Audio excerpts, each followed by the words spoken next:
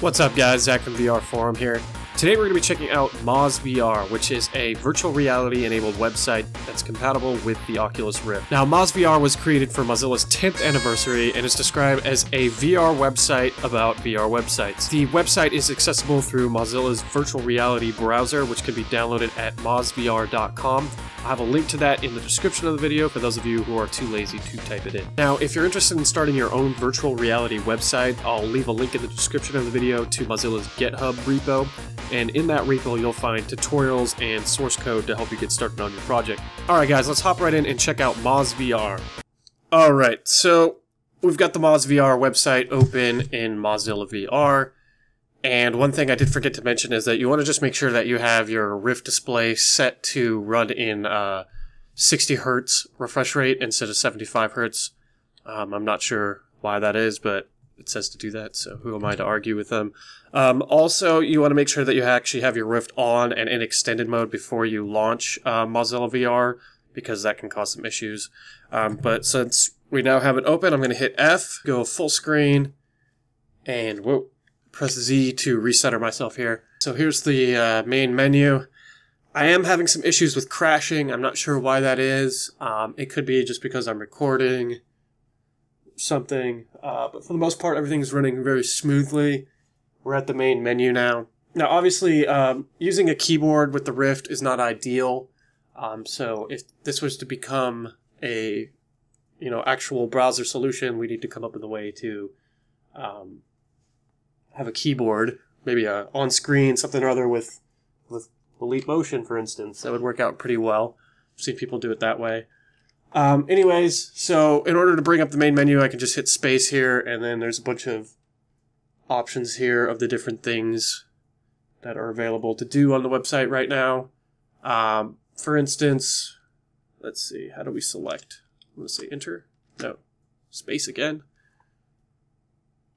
That did not work. Okay, maybe clicking? Aha! So we use the mouse to click, and we look around to select something. So this is just one of the demos that's available.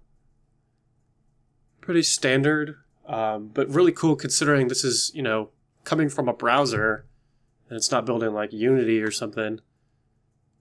Whoa! This is really neat. It's really pretty.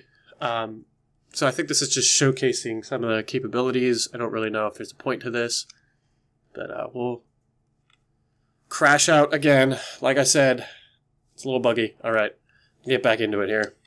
Alright, so we got it back up here. Obviously, the crashing is going to be a little bit of an issue, but it's so early in development right now, I'm not worried about it. And it could be for any reason. It's hard to say.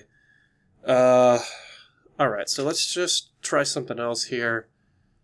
Let's do the Polar C. This is just an example of what a movie can look like in the future. Maybe YouTube will hop on board with this and be able to watch YouTube videos in 360 degrees. That'd be really cool.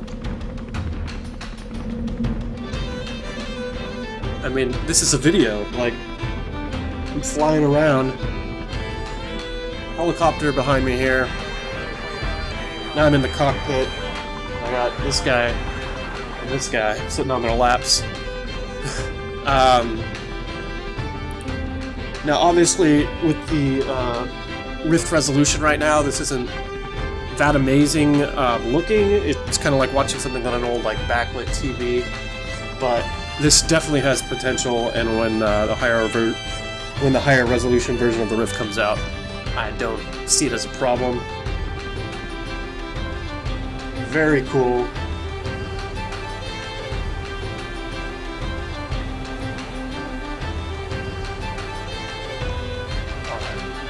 Now hopefully this won't crash out on me.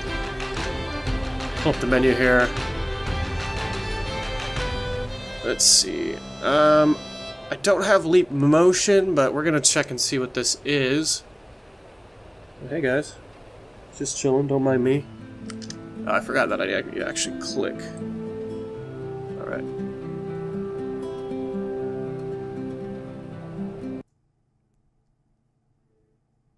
Okay, so no, actually this does require Leap Motion to use, so since I don't have one, we're going to skip over that, but I'd love to see someone that has one maybe show us what it's like to use it with the browser.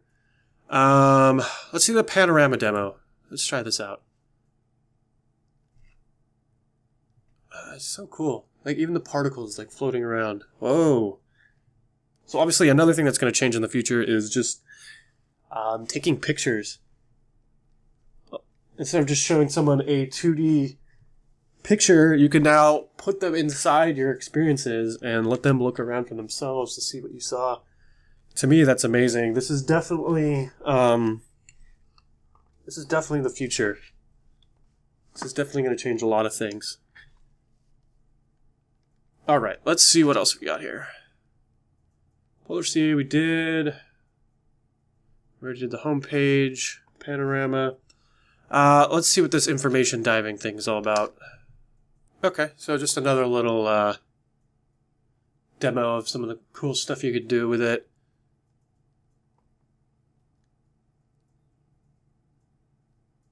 I'm not really sure. What does that say? I can't read it. It's just a little bit too low res to make out. That's the Skywaves. I think that's what these are. Whoa. Boom, that's crazy. Ambient 213.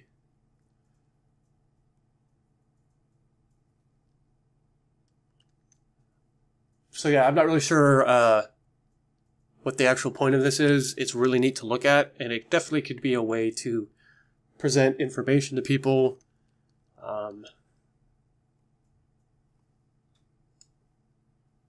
Very interesting.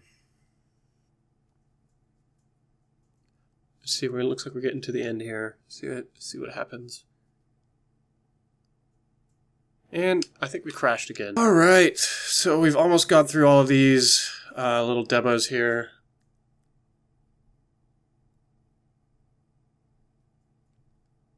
Let's check out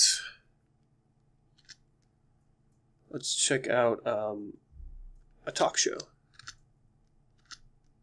Go on.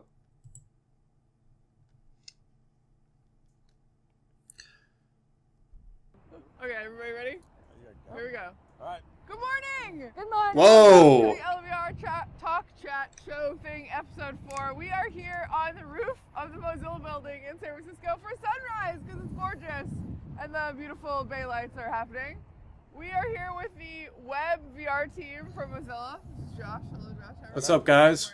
Hello. Great job. Hello. Thank you. Hey, you're welcome. You heard me. No, he didn't. Please look directly into the camera. It makes people feel like you're making eye contact with them. It's a great idea. And this is Diego. Hi there. I'm Diego. Where? Hey, And we're Diego. going to talk about WebVR. Mozilla, if you didn't know, is making a new experimental browser which has native VR support for the Oculus and eventually other headsets. So you want to talk a little bit about your project and introduce people to the magics? Right. So imagine a podcast in the future, just a talk show. You're going to actually be sitting there, and you'll be the guest. And I'll be talking directly at you, and it's just going to... A sense of immersion. This is great. I don't know, the video seems a little low res and some weird distortion going on. I'm not sure what's causing it. But for the most part, that's pretty cool. I'm not going to spoil this whole thing for you. If you want to listen to what they're saying, go ahead and download it for yourself.